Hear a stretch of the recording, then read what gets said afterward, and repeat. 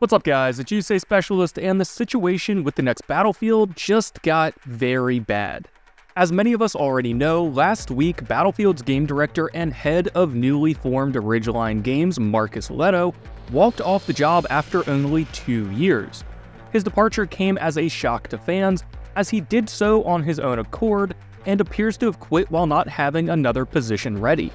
Now, I'll have another video speaking about that soon, but today's big news is that EA is shutting down Ridgeline Games now that Marcus Leto left, according to IGN.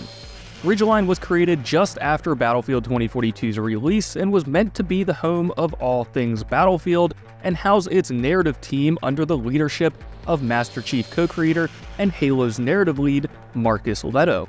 However, EA has confirmed they will be laying off 670 employees, many of which come from the Battlefield studio.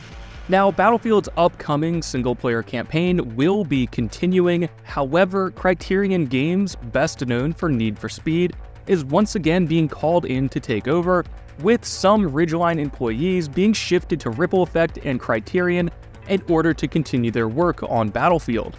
Immediately after these remarks from IGN, Marcus Leto did respond on Twitter saying that he was gut-punched to see his team get laid off.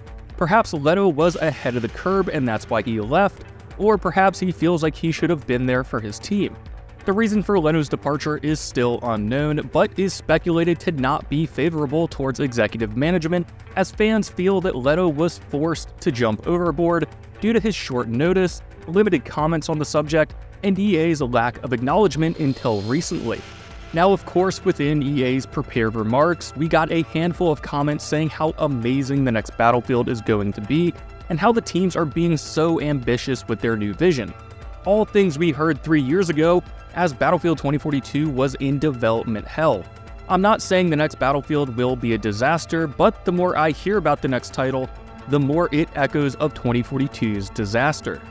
With head of Criterion Games Danny Isaac and Darren White coming in to replace Leto alongside Vince Sempella and Byron Bede from Call of Duty, I believe there's more than enough talent, but EA made a studio just for Battlefield and then shut it down before they even made anything.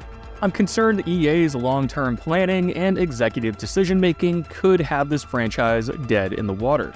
But guys, I'll have a video speaking about Marcus Leto's departure very soon, so drop those comments below and tell me what you think. For everything else Battlefield, stay tuned and subscribe, and as always, thank you guys for watching.